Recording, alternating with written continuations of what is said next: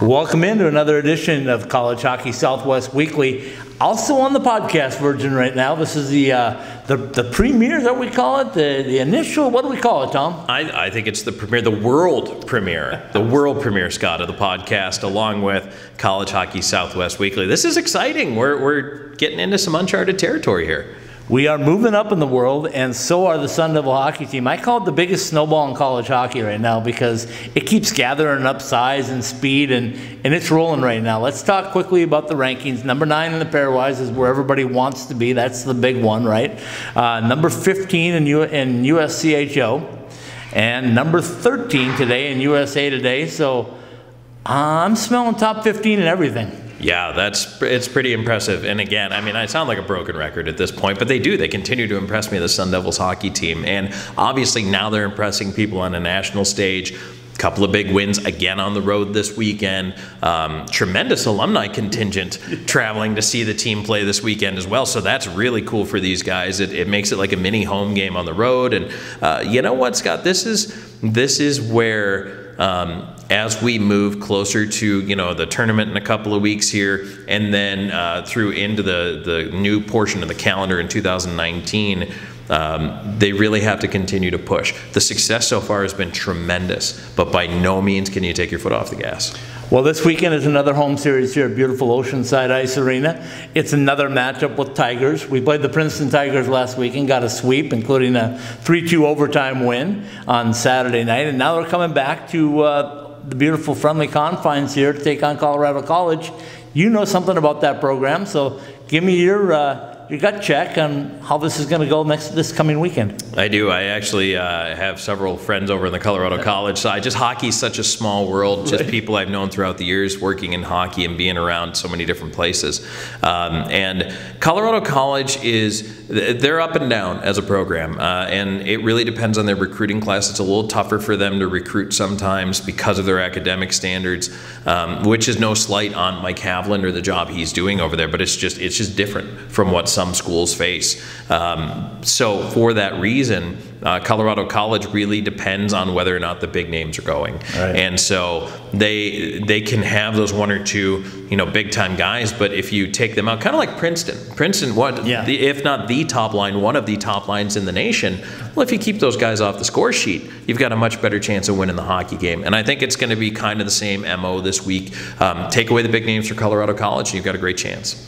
Well, last weekend we had scoring from all different areas again. Mm-hmm. We have a guest on today that's going to talk about the new flashy uniform combinations. We're up to 135 now, I think, for ASU, including helmets, gloves, jerseys, pants, socks, of the way they can mix and match. So exciting news from that end of it, but also exciting news on the ice. So let's take a quick break. We'll come back with our first guest, Sun Devil Equipment Manager John Loeffner.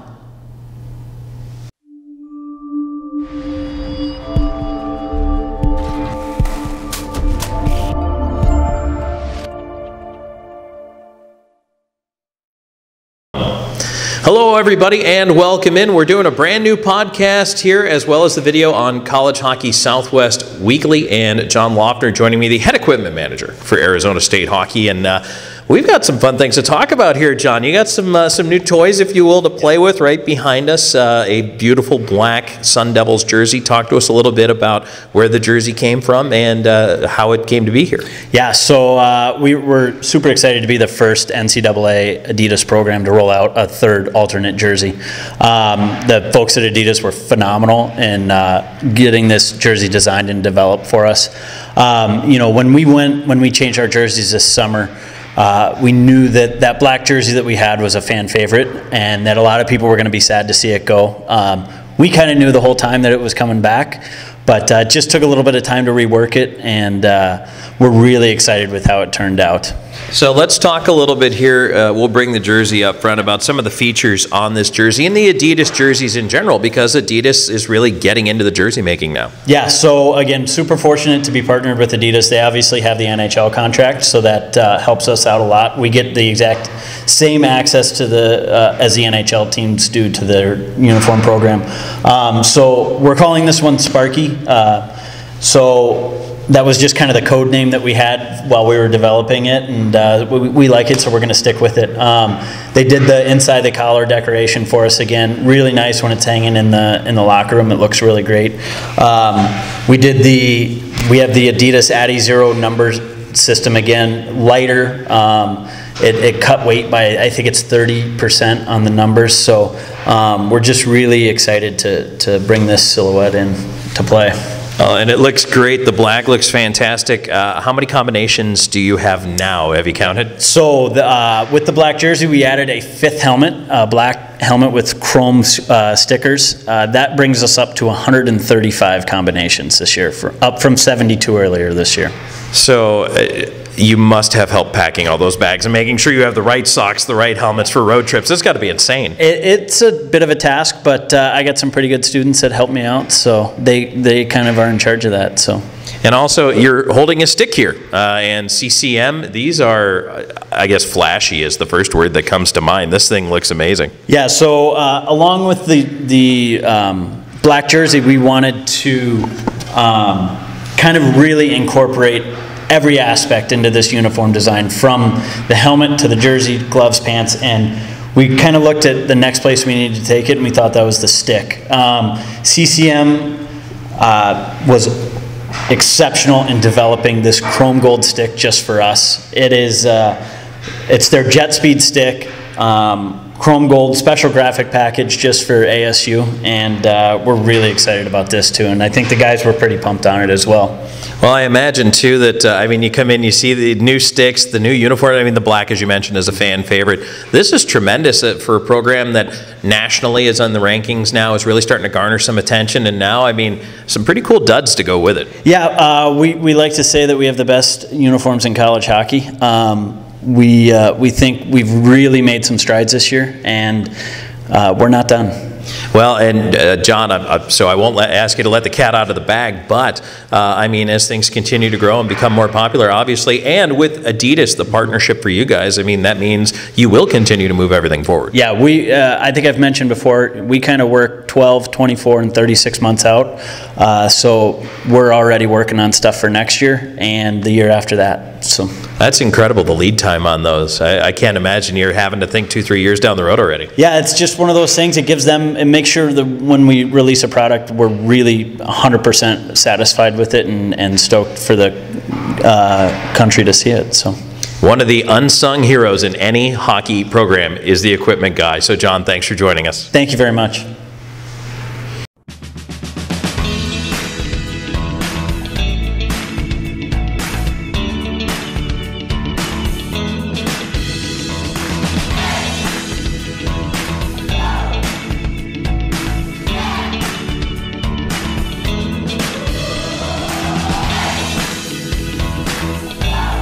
Hello everybody, Tom Callahan here, joined by Steen Pashnuk, talking a little bit about, Steen, the way things are going for this ASU men's hockey team right now. Big weekend series for you guys. You come out with a couple of big wins at Princeton. First of all, tell us about that. I wasn't there, actually. I took a puck to the ankle before we left, so I sat back on that one, but I watched the games and looked good. I mean, the guys came out ready to play Friday night. They looked good. Joey Decourt obviously stood on his head again for us. He's been our best player all year by far. Saturday night, again, they came out firing, and Princeton had a little bit of a pushback there, but we weathered the storm and, just got a gritty goal by Jake Clifford to, get the win for us the second night. You know, it's interesting. Scott and I have been talking this year. You guys are finding ways, like the depth in this team is incredible, different guys stepping up at different times.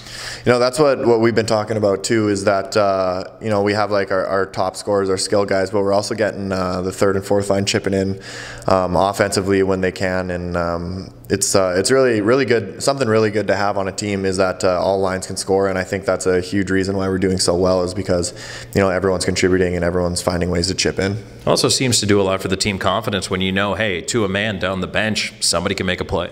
Absolutely, yeah. I mean, I think it even helps take a little pressure off, like those first line guys, just knowing that they have some guys behind them who can help them put the puck in the net. Obviously, if you're on that top line and no one else is contributing, you feel like you got the weight of the world on your shoulders. So if you got other guys helping you out, I mean, it takes a lot of pressure off and just makes you play better, I think. I know that Coach often says, hey, there's no pressure on us. The expectations weren't there for this team. You're a ranked team now, but do you still have that same mentality of, hey, there's no pressure on us, it's on the other guys? You know what, I think we do have some more pressure on us now. We're showing the country, what we can do as a team and what we're capable of, and we're surprising a lot of teams. But I think maybe that pressure wasn't on us in the first 10 games of the season. Maybe people thought, oh, they're just on a hot streak. But I think people know now that we're the real deal, and we're a contender. And now I think there is pressure on us to continue to compete and perform every night to make our way to that tournament. I imagine that also drives you though, night in, night out. Absolutely, yeah. When we're going to the rink every day, we're just thinking about that NCAA tournament and thinking about teams coming into our barn, and just how hard we have to play to keep keep contending and keep climbing those ladders in the polls. And I think that, it kind of loops back to almost the same thing we just said a little while ago, but the confidence is there, the belief is there. I really feel like every time I talk to you guys, in that room, you're capable of doing it. I think that's a huge thing, which has changed from the first few years since I've been here to this year. The last couple of years, our mentality was kind of, let's go into these places and not try and lose by too much kind of thing, where now we're going in fully expecting a series sweep, and we're confident, and we know that we have a team in there that we can go to the tournament and we can compete with, and that's the biggest difference, is just us knowing that we're good enough for it. You also have your brother on the team as well. What's it like having him as a teammate? It's great. I love playing with him. We've been best friends since we were little kids playing mini sticks together, so to come here with him was amazing. It's funny, actually, the weekend, last week before they left on the trip, he was the one who hit me in the ankle with the slap shot, so he sent me a big apology text, but you know what, it's great. I love playing with him. Spent my whole life doing everything with him, and we're fully planning on sticking that close throughout our life too. Well, now you've got something you can always hold over set for sympathy later if you need it. You got that card to go to. Yeah, exactly. I'll just tell him, I remember when you hit me in the foot with that puck, you owe me.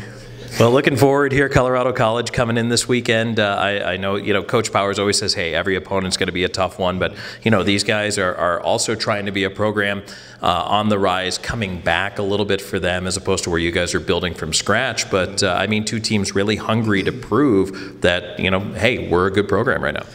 Absolutely, yeah. They're a pretty storied program. They've always been good, and obviously they're always going to try and be in the hunt.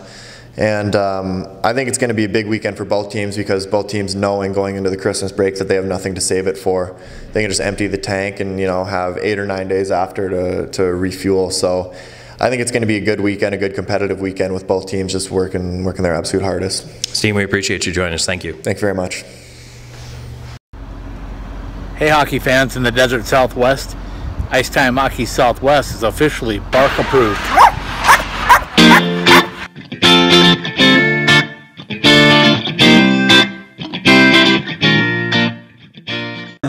Well, another great edition of College Hockey Southwest Weekly, our first podcast to go along with the webcast and everything else that we do with this program. And Tom Callahan, thanks again for stepping in and weathering the IR again with that bad back of yours. We gotta get you on the mend for good. Yeah, I don't know if I'll ever be on the mend for good. It's just one of those things that's always going to be there. But you know what, Scott? It's worth it for me to battle through the injuries and to come through and to be a part of this team. Which, you know what, that seems like what the guys say a lot, isn't it? This team, there's little nicks and bumps and bruises right now, but as we've mentioned and keep knocking on these wood benches, nothing major right now, which is huge. Yeah. But they're also going into a weekend series here. Then they're going to have an 8-day break, and so they get a chance to heal up those little bumps and bruises, so you can let it all out against Colorado College. Right now, these guys, they're confident. They're riding high. They're feeling really good all the way down the roster about what they can do.